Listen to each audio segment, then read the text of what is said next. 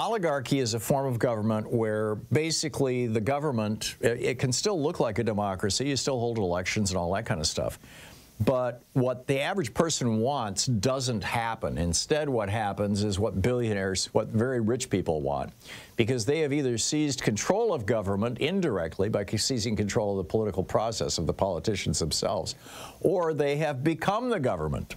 In this case, you know, having an oligarch as president, having oligarchs in the cabinet, having oligarchs, you know, run the media, all that sort of thing. That's all oligarchy, and that's pretty much where America is at and has been for at least a decade. I would argue a little longer than that. I mean, how long has it been since, you know, there was that era, there was that point in time from the 1930s until the 1980s where Americans regularly got what they wanted.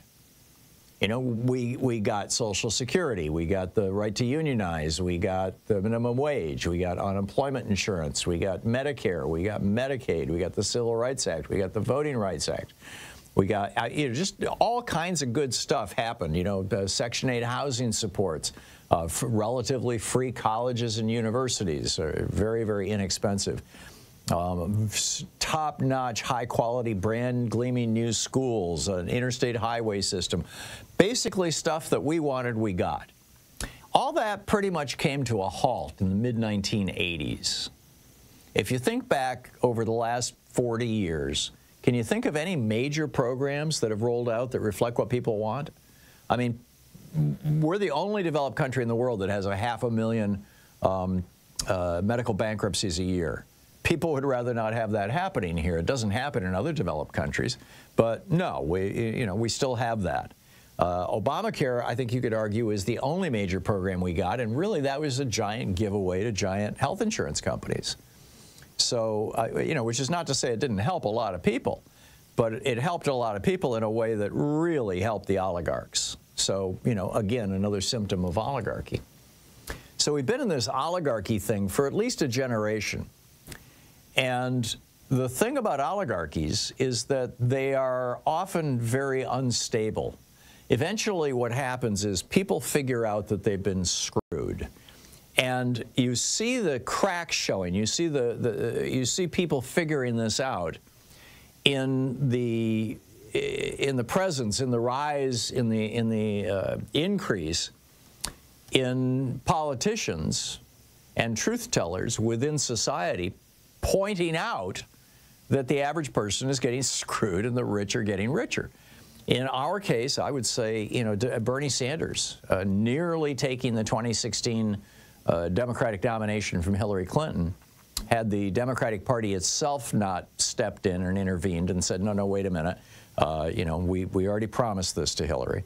You know, had that not happened, you know, there's no doubt in my mind Bernie would have easily beat Donald Trump, because they were both arguing the same thing, that it's time to overthrow the oligarchy, except that Donald Trump was an oligarch. And, you know, and many of his claims turned out to be complete BS. So anyhow, that was an early sign. So oligarchy, as I said, is unstable. At some point, the people figure out they've been screwed. And what do? They start rising up. They start saying, no, we want something different. And what that something different typically turns out to be is one of two things. Either people say, we want our democracy back, and they move back toward democracy. This is what happened in Brazil when Jair Bolsonaro was overthrown, in a democratic election, when, you know, Bolsonaro was kicked out and you know, is now being prosecuted. In fact, he fled to Mar-a-Lago, you'll recall. I mean, you know, oligarchs know oligarchs, and kleptocrats, or whatever you want to call them. So either a country returns to democracy. I think at some level you could argue this is what's happening in Mexico right now as well. Or the oligarchs say, enough already. We're going to put down, you know, we're going to put down our foot. It's time for the iron fist. Forget the velvet glove over it. And they start crushing dissent, and they start putting people in jail, and they start, you know, bankrupting the media, and they, you know, just all these things that you know, Viktor Orban has done, that Vladimir Putin has done, that Duterte did in the Philippines, that Erdogan is doing in Turkey. You just see you see this all over the world in countries that were formerly democracies, moved into oligarchy, and then when the oligarchs were challenged, they became autocrats in response to those challenges. And so the question is, which way is America going to go? And I think we'll probably know the answer to that question about more or less 2 years from right now. Because, you know, the next 2 years, Donald Trump is going to do his best, right? Presidents always get the most done in the first 2 years of their presidency, really the first year. Because by the second year, everybody in Congress is running for re-election.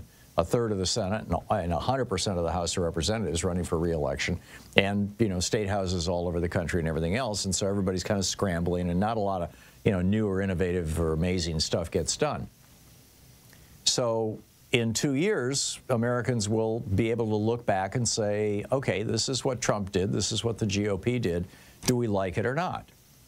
And whether Trump has gone full-on autocrat, authoritarian, or whether he's only gone part way, or whether, you know, he's decided not to do that at all, which I you know, consider to be somewhere between unlikely and impossible. There will be an election in all probability, and that election is probably going to tell us what the future of America is going to be. So, you know, the bottom line here is, while we still have the ability, while we still have the opportunity, it's important for us to prepare, to show up at your local Democratic Party meetings and volunteer, to join up with groups like Indivisible, to get out there and get active. And you're right. We'll be right back.